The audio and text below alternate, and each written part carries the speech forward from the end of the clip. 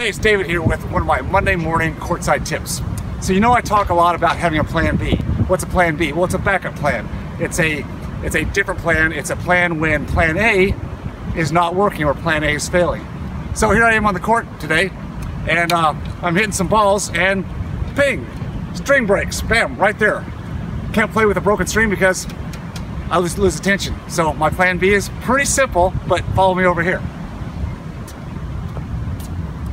I've got not only a plan B, I've even got plan C. So the point is, plan A is your go-to plan, but when plan A fails, you always want to have a plan B. Everything in life, everything in business, have a plan B. That's my courtside tip for today.